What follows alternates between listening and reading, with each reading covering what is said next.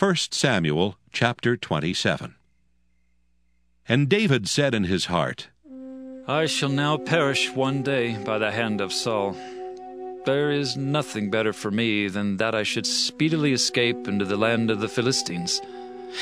And Saul shall despair of me, to seek me any more in any coast of Israel.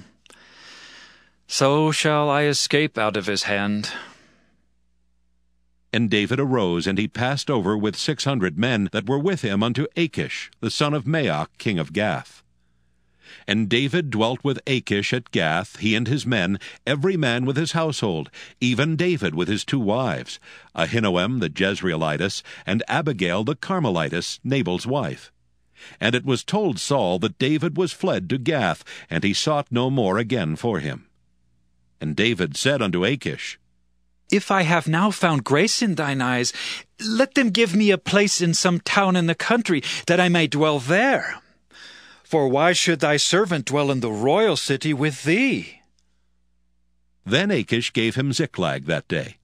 Wherefore Ziklag pertaineth unto the kings of Judah unto this day. And the time that David dwelt in the country of the Philistines was a full year and 4 months. And David and his men went up, and invaded the Geshurites, and the Gezrites, and the Amalekites, for those nations were of old the inhabitants of the land, as thou goest to Shur, even unto the land of Egypt. And David smote the land, and left neither man nor woman alive, and took away the sheep, and the oxen, and the asses, and the camels, and the apparel, and returned and came to Achish. And Achish said, Whither have ye made a road today?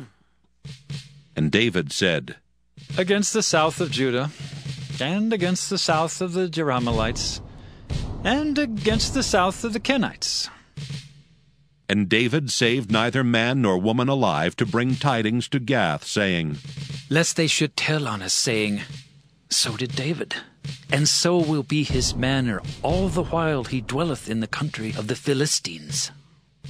And Achish believed David, saying, He hath made his people Israel utterly to abhor him, and therefore he shall be my servant forever.